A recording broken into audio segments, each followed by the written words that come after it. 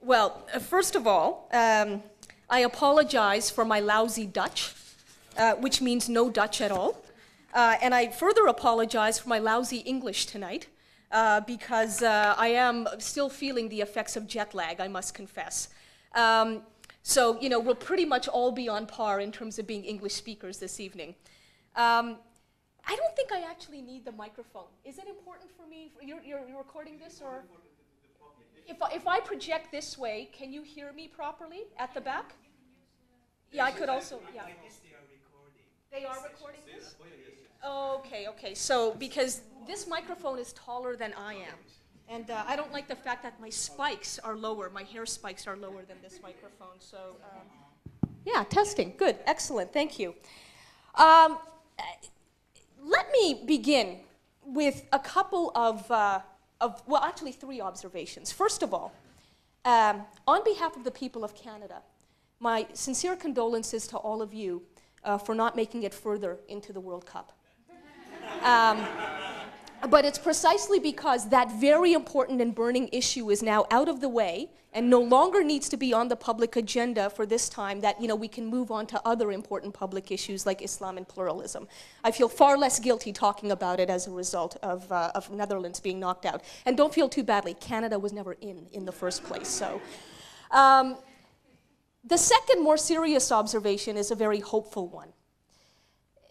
One of the most common questions that gets emailed to me through my website these days comes from young Muslim women, usually, but not always, living in the West, saying, Irshad, I have fallen in love with a non-Muslim man.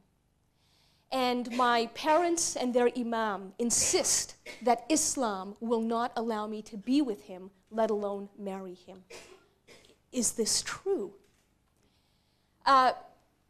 Of course, the answer depends on your interpretation of Islam.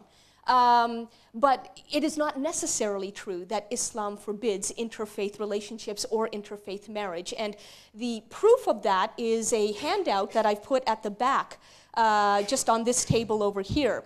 So if anybody is interested in a theological defense of interfaith marriage within Islam, there are copies for you to take home. I'm not going to give you that defense right now. And very briefly, about 3 weeks ago, a major terror plot was uncovered in my city of Toronto, involving at least, possibly more, 17 Muslim men, most of them young.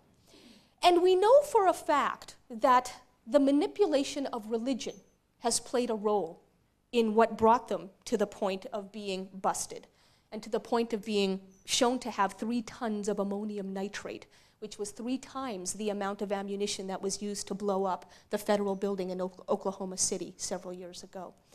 We know that religion played a role because these young men named their plot Operation Badr, B-A-D-H-R, Badr. And this refers to the Battle of Badr, which was the most decisive military victory achieved by the Prophet and his army in the early days of Islam.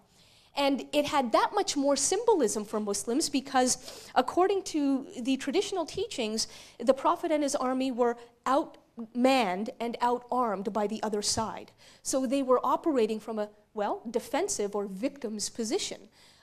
So that this victory was a sign of God's favor upon them and gave them the energy and the momentum that they needed in order to move further with military conquests in the name of Islam.